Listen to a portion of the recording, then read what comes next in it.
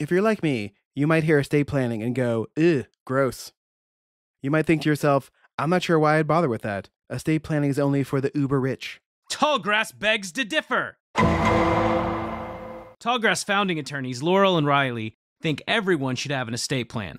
They know estate planning seems untouchable to a lot of folks, like something you have to do inside a stuffy law firm of Stuffy McLawyer Pants Esquire. But I promise you, Tallgrass is nothing like that. For one, they work out of their home so their clients can feel at home. They obsess, because they're nerds, over making clients feel like they belong and are supposed to be there. Also, their kids might make an appearance. They will take time to answer all of your questions, even the uncomfortable ones. They will work relentlessly to make sure your plan's exactly what you need to feel secure and at peace. So if you've been putting off planning for what's going to happen after you've gone, it's time for you to give Tallgrass a call at 918-770-8940 and start your plan today. Or visit their website at tallgrassestatePlanning.com and schedule a free initial consultation. For free! It's right there on the website. And of course, there's more, because this is a podcast ad. If you tell them you're a Pod for Good listener, they're going to take 25% off their service fees. Just tell them Pod for Good sent you. Stop thinking estate planning isn't for you and give Tallgrass a call today at 918-770-8940 or on their website, which I'm not going to read out to you again. It's in our show notes. Thank you, Tallgrass.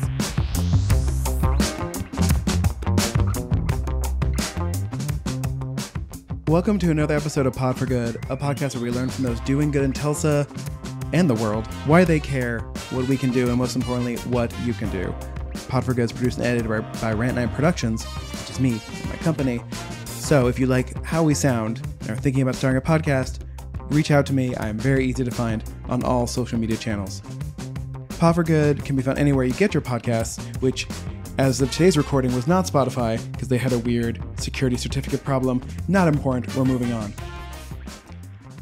I am, as always, your chief philanthropod and class clown for justice, numero uno to the uno power, Jesse Ulrich. You stole mine. I was going to go numero uno. And I am your vice admiral, philanthropod, and class clown for justice, Top Gun, Chris Miller. Today, our guest is Cameron Walker, CEO of Green Country Habitat for Humanity. We talked to Cameron about what makes the Green Country Habitat for Humanity unique. We also talk about how they pivoted during COVID and the magic that is their restores. I'm very excited to check out these restores. My new house needs things. Enjoy.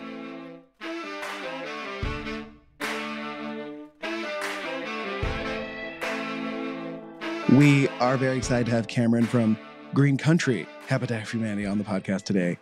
Cameron, how you doing? Very good. Thank you guys for the invite.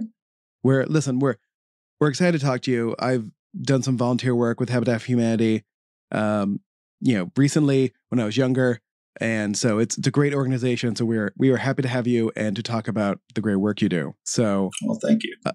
I think I feel like some organizations we have on people don't know about, but I feel like people kind of know about Habitat for Humanity. But why don't you give us a little, like a brief summary of at least what Habitat for Humanity does here?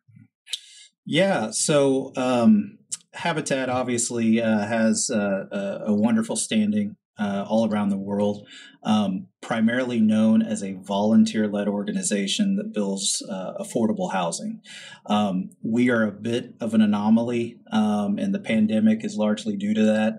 But the traditional model of Habitat is we go out, fundraise the money to build a house, and then we invite volunteers to partner with us. And over the course of many months, we build a home. And COVID threw a real curveball at that, and just based on social distancing and all of those things, our national office would not allow us to have volunteers. And so we were really faced with a daunting kind of quandary.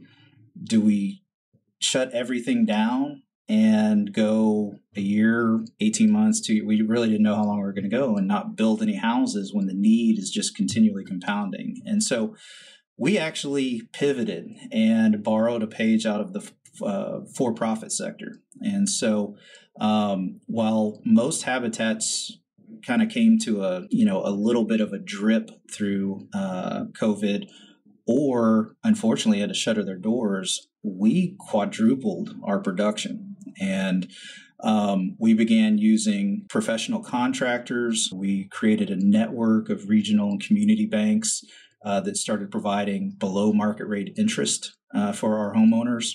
And then kind of the secret sauce is forgivable down payment assistance. And so all that being said, today we have over 50 homes, single family homes under construction. We've got a 23-unit townhouse development that's being constructed. And we're now squarely in kind of the top 10 of all habitats in the country as far as housing production. So we're very fortunate. It has created a little bit of a challenge. We love our volunteers. There are some really great opportunities to get volunteers involved. We've had to be a little creative because we don't want to lose the momentum that we have. So we're really using volunteers now in the pre-production of homes. So we're very fortunate to have a very large warehouse here. We invite volunteer groups from companies, from churches to come in, and they actually will pre-build an entire set of walls for one home. Some companies have done multiple homes. And we wait until the slab is on the ground, we'll bundle those, and then we drop ship them to the site, and the professionals take over. And so it's helped save some money. It cuts about a day off of the framing, which, that's an expense we don't have to pass along to the homeowner. But we're kind of easing back into it. Volunteers and a lot of companies specifically that have gone remote is just kind of a way of operating now and into the future. Or they have departments that are working hybrid schedules. It's not like back in the day when everybody was in the office 5 days a week and people were really clamoring to get out and volunteer. So that was a day out of the office. Now we're kind of competing with that flexibility that employees have, whether that be more time with the kids, whatever. So it's actually kind of worked out well. We're excited about it, but it's definitely a departure from what Habitat for Humanity is known for. So you mentioned that you've got a network of banks that you work with and they give some below market interest. Do they also help people qualify who maybe wouldn't be able to qualify for a normal mortgage? And how does that process work? Yeah, so maybe I should back up and kind of unpack the entire program. Habitat is a much more complex monster than even I understood when I took the position. We are now a HUD-approved homeowner counseling agency. So really, our work with families starts long before they ever get the keys to their home. And we do an orientation class where we invite everyone in. We kind of just give them kind of a 30,000-foot view of what this program entails, the types of homes we build, income qualifications, things of that nature. And so after that, we invite families to apply if they think they would be a good candidate. And once they apply, we do some pre-qualification. And based on that, they're invited to come join the program. And then that's when the heavy lifting starts. We really put a lot of the onus on families to get through this program as fast or as slow as they want to go. Most of our homeowners are extremely motivated. They are likely the first person in their immediate family that has the potential to own a home. And so what we see is our applicants typically they work themselves out of the program if this isn't a good fit. We do stay on families, kind of encourage them. We're always inviting them to the next educational course. But there's about a year-long to year-and-a-half-long curriculum-based program that they have to go through. And it's all set to set them up for success when they become a homeowner. So many people, especially, my wife and I could have benefited greatly from going through something like this before we bought our first home, but we cover everything. We start really rudimentary. We come in with the assumption that, you're not even banked. And a lot of our families, unfortunately, due to historical prejudice, things of that nature, they don't function inside the banking system. And so we've got a lot of payday lending. We've got a lot of money orders and things like that. So our first real, kind of goal is to get those families established with a bank. So that's where our network of partner banks kind of start. So we start with budgeting. We essentially kind of go through and explain all those things. If you have the benefit of having been raised by really involved parents, they sit you down with a checkbook and they're going to help you kind of learn to balance a checkbook, budget, and things like that.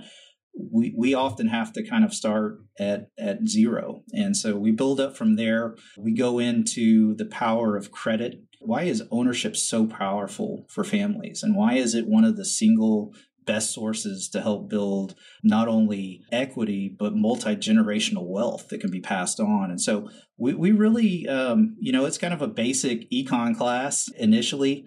And then that kind of eventually kind of gravitates into, okay, well, great. We're going to buy this home. Now what? And so we get into a lot of the long-term maintenance, a lot of hands-on training, everything from unclogging a commode to leveling out cabinet doors. We send out blast notifications to our homeowners in the spring and fall and winter. Some of it has to do with, hey, remember, it's getting warm outside. Your lawn's going to start growing. If your lawn gets above this many inches, the city can cite you. You can get a fine. Some of it has to do with, remember, temperatures are going to go below freezing tonight. Leave a sink, dripping. Cover your outside faucets. We really try to be kind of all encompassing. So by the time they sign their mortgage documents, they get the keys to their home, they're set up for success. I think too often we kind of focus on that. Let's build the house. Let's get a family in a home. And we really want to put a significant amount of time and effort into the education process. And ultimately, this is going to be a multi-generational trickle down is our hope. And so we want to invest and pour into these families as much as we can each time so that they can be successful. They can take these homes and achieve other goals as a family. How can we take that equity and help pay for a child's college? Or if we run into an unexpected medical event, how can, you use a home equity line of credit and things of that nature. So it's all encompassing and it's a long process. And so I'm often asked about the success and failure rate of our homeowners. And nationally, Habitat's default rate is about half of what the general market is. And so I again, I kind of harken back to my wife and I buying our first home. We were in our early 20s and we were really walking into it, just from a standpoint of ignorance. And you kind of learned, took your lumps and hopefully had friends or family you could kind of lean on. But we really work with that assumption that you don't have access to those networks. So we want to do everything we can to kind of set you up for hopefully a real life change in the trajectory of your family. I could really see the value in that. I mean, I'm somebody who was college educated, didn't try to buy their first house till they were in their 30s and works for a financial institution. And I know the struggles I went through navigating getting a mortgage, buying a house, what to do after you bought a house. So I can't imagine somebody who didn't start with some of the privileges that I had, knowing my struggle, understanding how difficult it would be for somebody who didn't have that leg up. And I can see the value I would have gotten from all of the classes and education that you talked about, something that could be valuable for really anyone, not just people going through that program. Well, the really cool thing about all of this is the banks that we work with actually are required by federal law to lend money to low-income census tracts, low-income borrowers. The challenge is the brick and mortar locations are usually located in affluent areas because that is where most financial institutions make their money. And so what we our proposition that we make to these banks is, look, we can be that bridge. We have the relationships with these clients in these areas where you are required to lend, and they're required to lend because of something called the Community Reinvestment Act. And so these banks, once they reach a certain size, they're required by law to fulfill these CRA credits or face a pretty substantial penalty and fine. And so we're always looking for those banks that have either gone through an exam and were written up and had some challenges, or they know that they have one coming up and they're sorely lacking. And so that's kind of our value proposition for them. But it works out great for our families because, again, we're getting them banked. We're establishing a relationship. Many of our homeowners, there's so many misconceptions about the people we work with, but a lot of our homeowners are budding entrepreneurs. These are people that they've got a good paying hourly job with benefits and things like that, but they have kind of dreams and aspirations to, start their own small business or something like that. So our hope is that, creating that relationship with that financial institution, at least when they have that idea and they put together that business plan, that now they have an established relationship that they kind of leverage that'll, again, in the same way that we kind of did the education on the homeowner side, maybe it'll help them with a small business. Maybe it will help them financing that education for their child or something like that. So I have two memories of volunteering. The most recent one was, I guess this was right before the pandemic. I remember volunteering to help build a Mekanaka's house. And yeah, I was not needed. There were so many volunteers there. I was just like, anybody need anything? No? Okay, I'm just gonna stand here. And then, obviously like his house had some special things built into it. And the house launch had a lot of things I would say other Habitat for Humanity houses don't get when they open. But another memory I have, and you can tell me if Habitat for Humanity ever did this or maybe still does this, is that I got to help tear down a house. And that was the funnest thing I've ever done, because they handed me a sledgehammer and they're like, take down this wall. And I was like, absolutely. Yeah.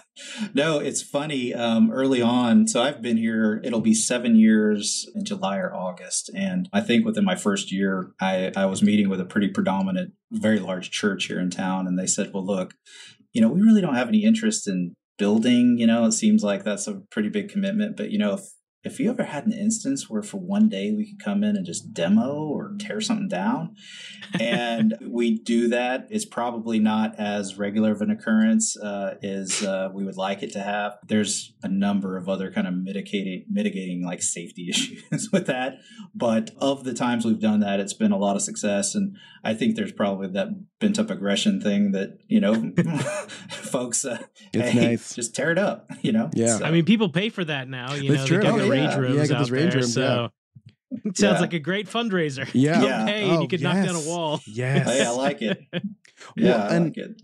And the reason I asked that question if Habitat for Humanity still does that, because at least here in Tulsa, like what it appears to me, like homes weren't there yet. And so these are like new properties. And maybe I'm wrong, but I know from your website that you guys are focusing both on in Kendall Whittier and in Springdale. And so how many homes are you tearing down to build new ones? Or are they mostly new neighborhoods that you're building?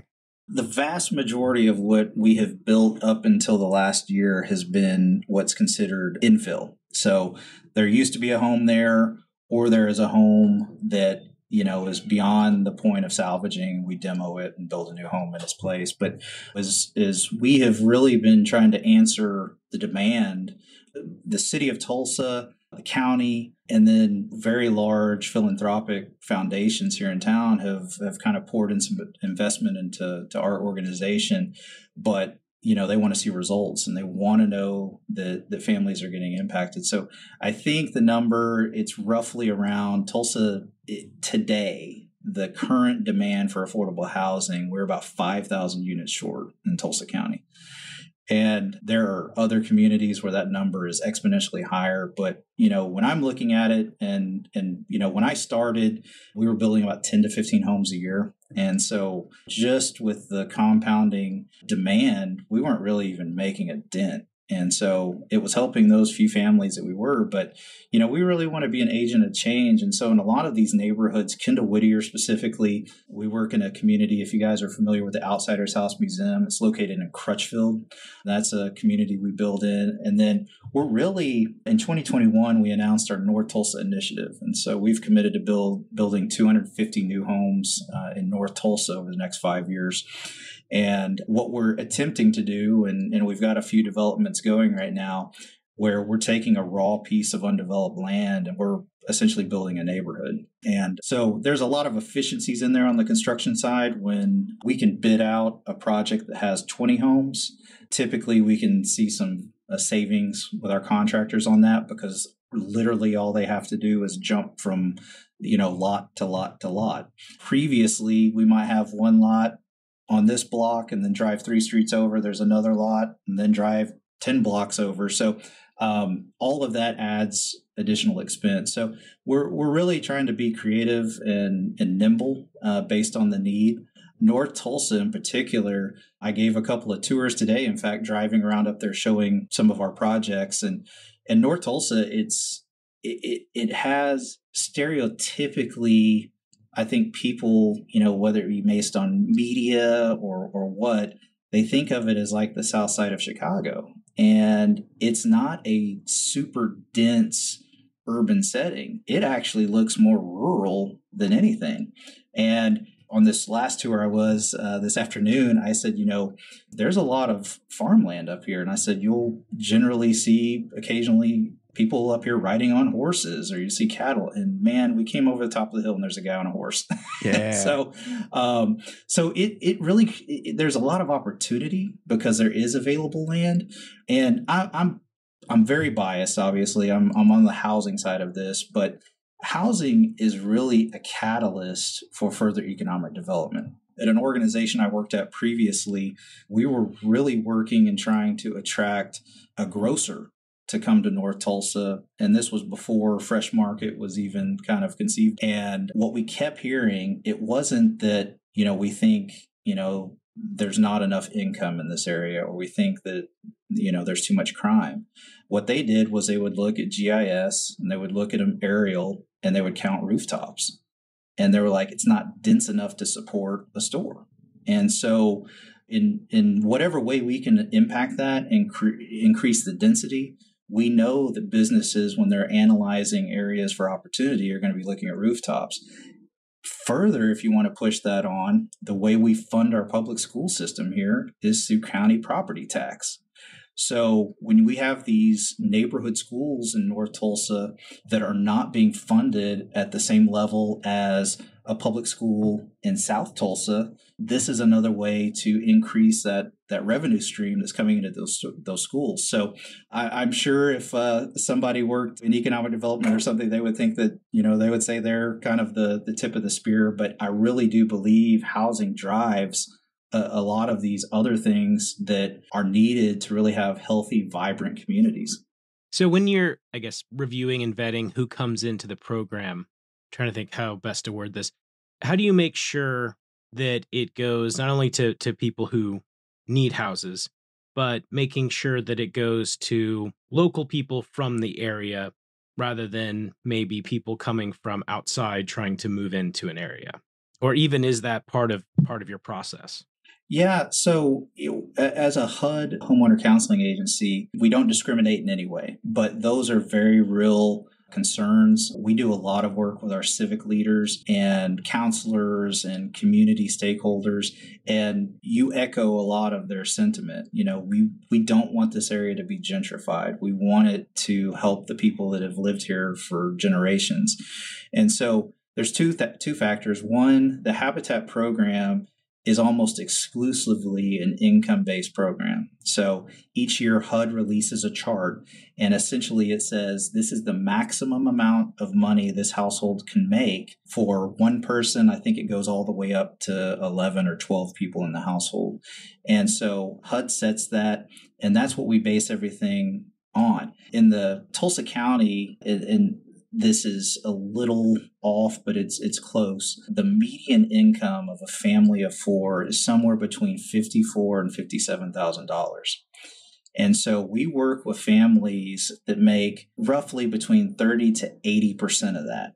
And that's kind of the cap, is 80% of the area median income. So these are families, I can rattle off a number of big companies, these big employers, and these are solid, good, largely hourly paying jobs. Or we've got a lot of folks that are kind of in medical assisting, LPNs and things from that. But we have a lot of folks that are working in big manufacturing facilities. The challenge is if you add a child or two, there's not a lot of disposable income.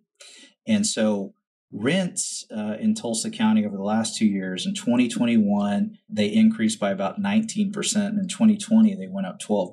So by and large, most of the families we serve, when they get a mortgage, they get a pay bump because their mortgage payment is oftentimes less than what their rent was. And now we're building equity. We've got a little bit more money in our pocket for kiddos, for gas. We're really in unprecedented waters, at least in my time in this industry, where the challenges are significant and just seem to be compounding. But income-based restrictions are the big piece that kind of ensure that families that are truly in need are able to take part in the program. The second part is, largely we don't see kind of that, I guess gentrification would be a good word. It's not so much economic. A lot of times it comes down to areas of town we're working in. I can tell you we've got a development in East Tulsa that'll have 19 homes. It's called Buena Vida. Well, we named it that because East Tulsa is really becoming a vibrant part of the Latino community. And so we know that the majority of families that are going to be applying over there largely are going to be Latino. Conversely, same as we're working in North Tulsa, we know that applicants that want to live in North Tulsa, were typically born and raised there. We've got family there. Their house of worship is there. And so that's where they want to be. So we don't do a whole lot of social engineering. We are very upfront with our families about where we're building. And what we typically see is if you're from a certain community, that's typically where you want to try and live. So the challenge is trying to build up that capacity so that we can have multiple focuses all throughout the Tulsa metro area that are really trying to serve as many different populations as we can. We used to ask this question when we interview people in person before the pandemic, and then the pandemic, so I think, geared us away from asking this question because we were just dealing with the things that are happening right now. But I feel like for your organization, this is going to be a fun question for you to answer, which is, just say a donor gave you $1 billion tomorrow. Like, what would you do?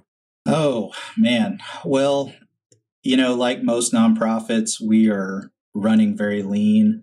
Most of the folks on our staff are wearing many hats. And so I think that's just kind of the nature of nonprofits. But with something like that, I think whether it be a North Tulsa or another area of town, we're focused right now on North Tulsa. That's kind of a big push for us. But there are other areas all throughout the community. I think land control is the big one. Again, what we really do well is when there is a community that has been under-resourced for decades and there's no real active real estate market, it's definitely not increasing, it's stagnant, or it's going down.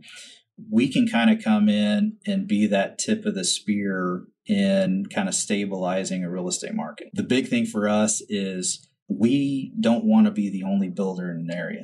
We really, really believe and strive for mixed income development. We obviously don't build $300,000, $400,000, $500,000 homes, but there are private builders that do. And so we want to see this really healthy development where you've got neighbors of varied socioeconomic status, different education, all of that, and a multitude of studies done throughout many decades about the value the folks that are on the lower rungs of the ladder, when they are living and working and doing life in and amongst people that are higher up on the ladder, almost always you see those people that are on the lower rung begin to have the ability to climb up. You're establishing these relationships and networks that you didn't have access to before. Some of it is just simply modeling and being exposed to different cultures, different ways of life. And so that's a hard one. I would probably try to fill in some gaps on our staffing, but with that kind of resources, we certainly could go in. I'll probably get dinged for this, but in a lot of these communities, these homes that were built post World War II, a lot of times with the GI Bill, they've just fallen into disrepair over years, and private landlords have bought these and created these portfolios. And it's not across the board. There are some very good landlords out there, but there are some that bank these large portfolios of rentals, and they do not make the investment year after year to keep those properties in working condition. They're oftentimes not safe. They're not fully functional. So quite honestly, I think, as long as I was talking, I would probably attempt to buy out a lot of these portfolio landlords and either actively rehab these properties, the ones that you can save and kind of improve, just the structure and the curb appeal of these properties, or wreck them and go back with new construction. Because that really is an impediment in a lot of the neighborhoods we work in, where we can go into a lot where there's not a house and usually buy the lot and build a new home. But then you look across the street or you look side to side, and these are rental properties, and the landlord is not really motivated to do anything except keep code inspection off their back. And so it's a really vicious cycle. And if we could pick off a couple of those large portfolio owners, I think that would help make some significant change in some of these areas. Before we started, we were chatting a little bit about the move from Tulsa Habitat for Humanity to Green Country Habitat for Humanity. What do you see long term for growth of your organization into areas outside of Tulsa? Currently, we're servicing 5 counties in the metro area. Originally, we were Tulsa Habitat for Humanity. We only serviced the Tulsa MSA, so essentially Tulsa County. In 2021, we merged with Claremore Habitat for Humanity, and we took on Rogers County. And since then, we have assumed Osage, Creek, and Wagner County. Now, one of the things I haven't mentioned yet, we're pretty unique as a nonprofit in that we run retail stores called the Restore that are open to the public. And so these are, if you can think of kind of like maybe Goodwill, but for furniture, building materials, appliances, things of that nature, that's what these are. And so we have gone from 1 store to 5 stores in the last 6 years. And the net benefit of that is that the revenue off of those stores, that's how we pay our employees. That's how we pay our benefits. That's how we keep the lights on, pay insurance. And so it helps significantly when we are approaching funders, because all funders want to know how much of every dollar is ultimately getting to the people that need it. And so we're just in a pretty unique position to go, well, all of it's going to be put into that program. And so that was a big driver. We have restores now down in Jinx. We have them in Broken Arrow.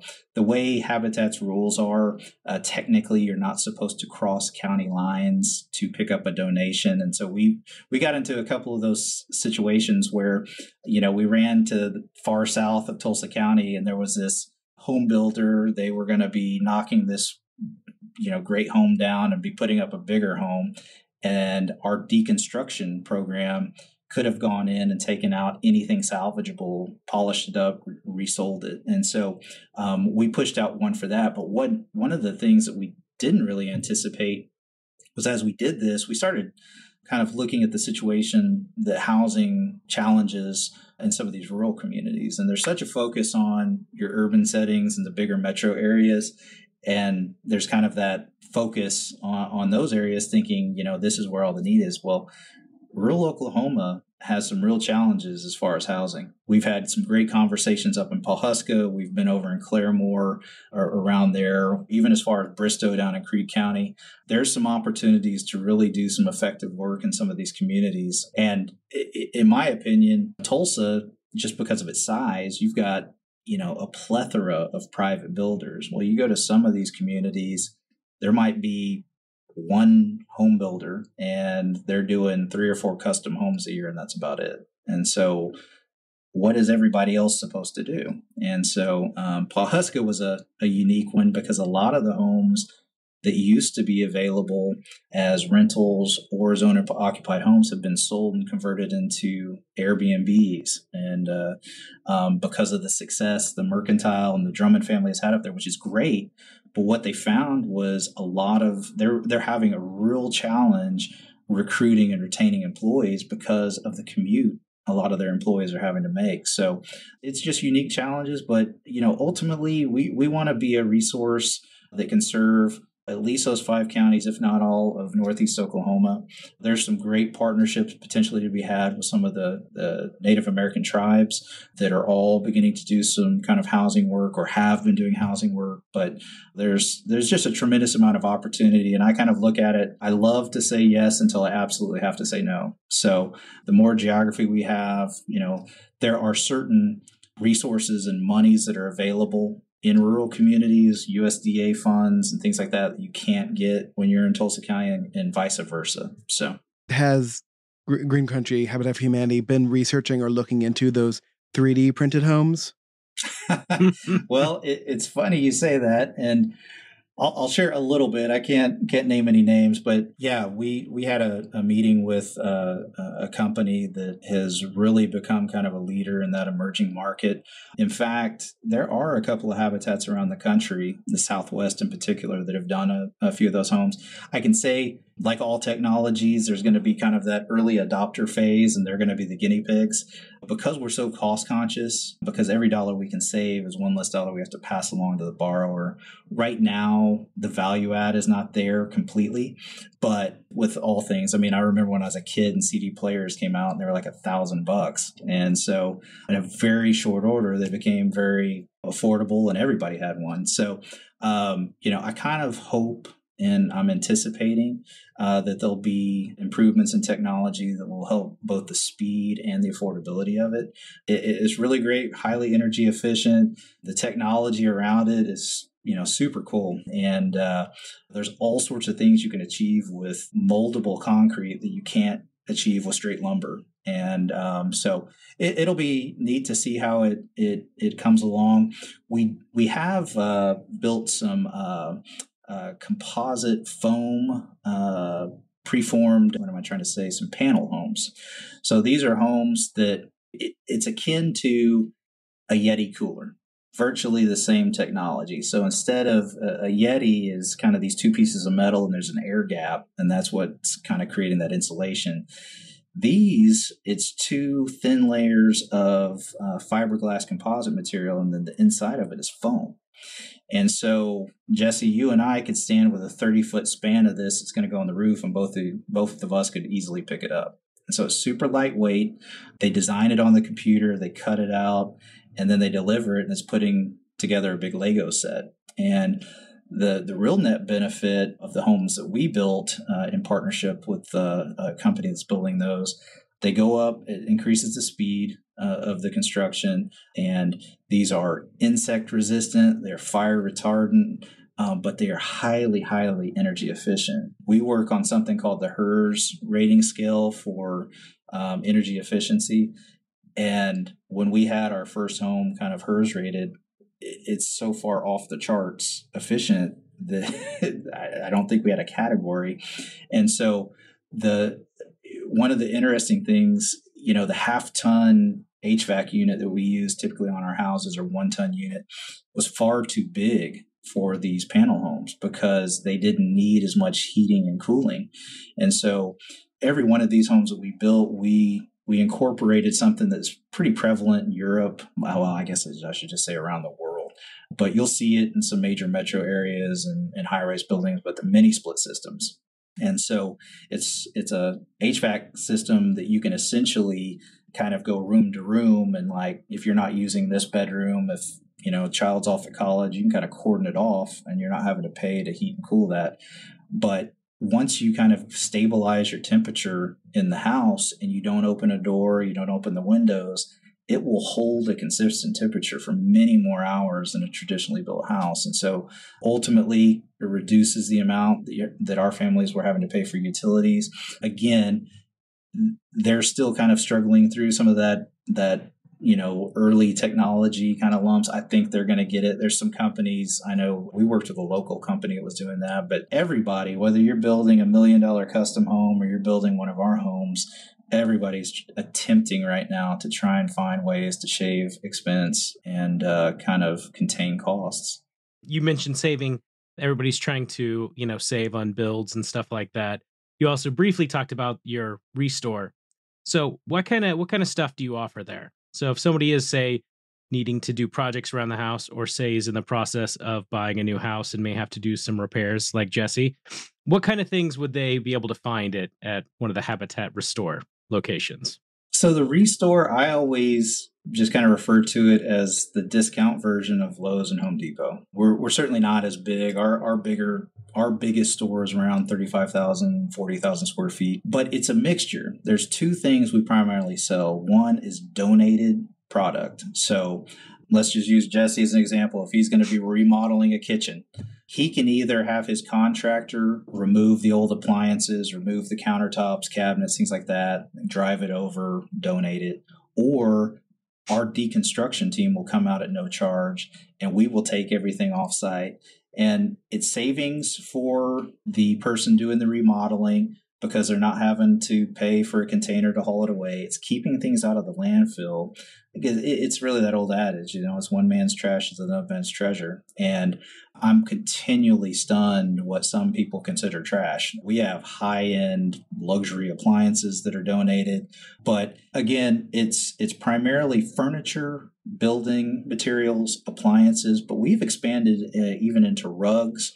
We're one of the only habitats in the country that we know of that has a full-service custom cabinet shop.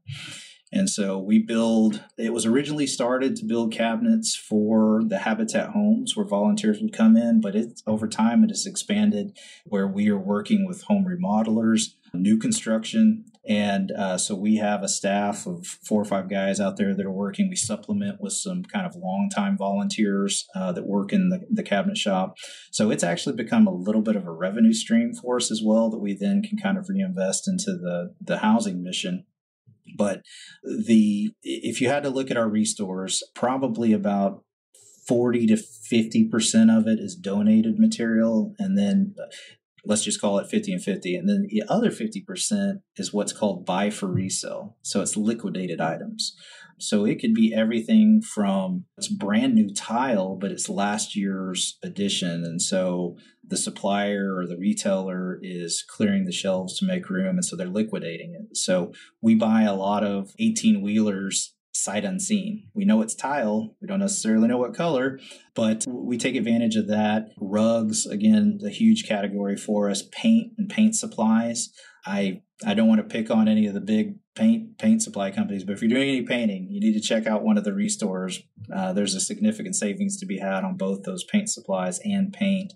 I can imagine on rugs too. Rugs are stupid expensive. Yeah. They are stupid expensive. It's a significant savings, and we have been very fortunate to find a couple of really great vendors where I probably couldn't say this when I started, but the rugs we're selling now are very appealing, and they're things people would be very proud to have in their home. They don't have large game animals on them anymore. So, yeah. For our listeners, when I started scheduling this episode with Cameron, I was not in the house buying market, nor was I thinking of buying a house. And between then and now, I have now technically bought a house, and things happen quickly. So, yeah, I'm definitely gonna be checking out those stores. Is that store at least now the best way to support Habitat for Humanity? Oh yeah, I mean it's the fuel in our motor. Each time that we can put a new store on the ground, what we have ultimately been able to do is add another 1, 2, 3 skilled employees to our staff. So when we opened our Jinx store last year, we were able to hire an architect to come in-house. And so instead of us having to go to an architecture firm every time we needed to do a slight redesign on a plan, now we have somebody in here full-time that's their job and they're working exclusively for us. So hiring a dedicated land and development coordinator, so somebody that all they are doing is looking for available property. Once we get it, they're trying to lay it out and yield the most amount of housing that we can on a piece of property. So those stores, again, are our lifeblood. And so we're going to continue pushing into that. The people that shop at these stores, I mean, and I'm not lying when I say this, we have customers that come in every day to just take a quick glance because it's an interesting store, and I had no appreciation for it before I began working here. But if you look at the sales floor at 9 in the morning and you look at the sales floor right before we close at 6, it's turned over. And because stuff is going out the door, new donations are coming in. So our Facebook page, and don't quote me on this because it's been a while since I looked at it, but at one point we had about 35,000 followers on our Facebook page. And for many years, we exclusively marketed through Facebook. And so each time we have, our trained associates over there, something comes in, they're taking a photo, they're pricing it. And so people are just calling us constantly going, I saw this on Facebook. Can I pay for it right now? Hold it, things like that. So it's an interesting ecosystem. I haven't seen it at a lot of other stores, but it's just because of the variety and the uniqueness of a lot of stuff. And again, with all of the movement, especially in the last couple of years, it's been happening while interest rates were low and, people were at home. They were doing a lot of home improvement projects. And so we saw a lot of people that were buying very nice homes, but they wanted to overhaul. So, getting a, sub-zero refrigerator, full set of like Thermador appliances, things like that donated. It's just crazy. And then, even we have other retailers that, dent and ding items, or they had something that was ordered slightly wrong, so it wasn't the exact right size window or door. And so after time, they've been storing it in their warehouse and it gets to kind of this critical mass. And then they go, hey, call Habitat, see if they'll send a truck. Can we dump something off? And so that happens a lot too. So it's a bit of a treasure hunt. And the, funny story I tell people about this, when I got hired, I had never heard of the Restore. And somehow during the course of our conversation with the board of directors, it didn't even come up. So when I started, I showed up here and they gave me a tour and they're like, well, this is our Restore. I'm like, what is this? Well, I was talking with my mother a few days later and she's like, oh yeah, I've been shopping there for the last 10 years. She's like, I love that place. So they're really a hidden gem. And, now that we have 5 locations, come into one, you don't find exactly what you need. I'm like, well, you got 4 more. And it's a little bit of a treasure hunt, but for the amount of savings that you can realize for some quality material, it's a great find. Well, there's someone who lives in my house with me. It looks like there's one just a couple miles from you. Yeah. I'm certainly going to check them out. There's definitely someone who lives in this house who likes treasure hunts for this sorts of things. Oh, I know. For sure. And by the way, so one of the Facebook pages didn't come up, but the one on Memorial has 9,000 Facebook followers, and the Broken Arrow one has like 3,000. And whoever runs that store is very good at Facebook because there's lots of videos of him talking about things that are in that store. So well done to that gentleman. And what we really had to kind of fight with, okay, every time we have a new store, does it need a dedicated Facebook page? And so those stores are continuing to build. Our Tulsa Facebook page for that Restore is just a monster. And I'm not a guru on Facebook marketing, but man, when we would boost those posts, we would see crazy numbers. 105,000 people viewed this, things like that. So it's really been good to us. And again, it's a great service for the community, but just like Chris was saying, I mean, or maybe you, Jesse, it's a fantastic way to support our mission of housing without having to come out and swing a hammer. I mean, you're just going to be a donor or consumer. It's all helping the mission of affordable housing in the Tulsa area. By the way, the page for Green Country Restore Tulsa has almost 50,000 likes. All right. That's unreal. Yeah, little old Green Country Habitat. Mm-hmm. What are other ways people can support Green Country Habitat for Humanity beyond shopping at Restore? Well, I mean, it's usually pretty self-evident with us nonprofit folks. I mean, we are looking for folks that want to partner financially with us. The volunteer component is huge. It helps significantly. Again, as we're shifting into that pre-construction piece, that's a huge way that companies, churches, we even have these civic groups, Rotary and different things that have come out and done things like that. So that's a great way to support us. The Restores, again, fantastic. But, we're looking for those folks, it's $5, $10 a month. That adds up when it's compounded. And again, I would love to sit here and tell you that we had, enough staff that could, kind of be dedicated in one area. But again, most all of our employees are wearing multiple hats and do a fantastic job. But we certainly, the more of those skill sets that we can bring in-house, that actually results in a net savings, because that's one less vendor that we have to kind of reach out to. So it's in our, kind of our mission of affordable housing. And so that has been really challenging as material prices have gone up, 200, 300, 400% in the last 24 months. Supply chain breakdowns. I mean, we had a development called Peace Point, and they were supposed to be full bricked homes. Well, when we went to order brick, the brick, vendor was like, we can give you about a 1/6 of what you need.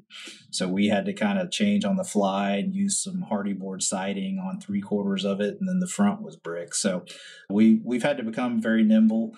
But we do have that's another great thing. We have a handful of companies that have been generous donors over the year by way of supplies and material. And so whether that be windows, whether that be roofing material, those are always good ways. So if you own a company, you're in a construction trade, even if you wanted to come out and donate your professional services on a house, to us, the net savings is really meaningful, when that savings is being passed on to those homeowners. So if folks have a creative idea in mind, again, we want to say yes until we absolutely have to say no. So we'll entertain it. And again, we just want to do all that we can to really maximize the amount of work that we can do to serve as many Tulsa area families in need of affordable housing, because so many people are just priced out of buying a home. You cannot walk into a bank at a certain level income, and man, if you have a little bit of student debt, you've got a car note, you have risk shining above your head. And so banks aren't going to be real apt to sign up for a 30-year mortgage. So it's many ways to partner. And so we take all comers. For all listeners, please go shop at the Restore, donate money to Habitat for Humanity, volunteer when you're allowed to volunteer again. And, just remember, if you need a house torn down, call me and Chris first. We'll take care of it. Absolutely. Cameron, thank you so much for joining us today. We'll sign whatever waivers you need us to. Yes, yeah. We'll give you the hard hat. So. All right. It's been a pleasure, guys. Thank you. Pleasure. Thank you.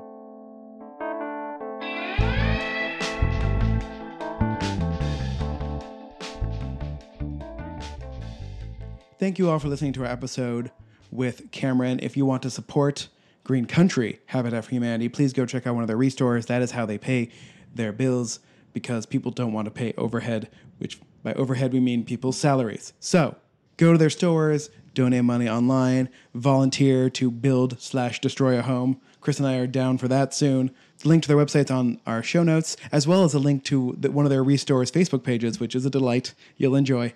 Please make sure to follow Pod for Good on Facebook and Instagram and Twitter and all the things. Subscribe wherever you get podcasts. And most importantly, if you like the episode, 1, leave us a review, which we'll read on air if there are any new ones. But that is the best way for us to grow. So if you find the shtick Chris and I do entertaining in any way, please let other people know so that they listen. As always, get it done, Tulsa. Broken Arrow, you haven't done anything recently to embarrass me, so you get off this week. Be safe out there, everybody.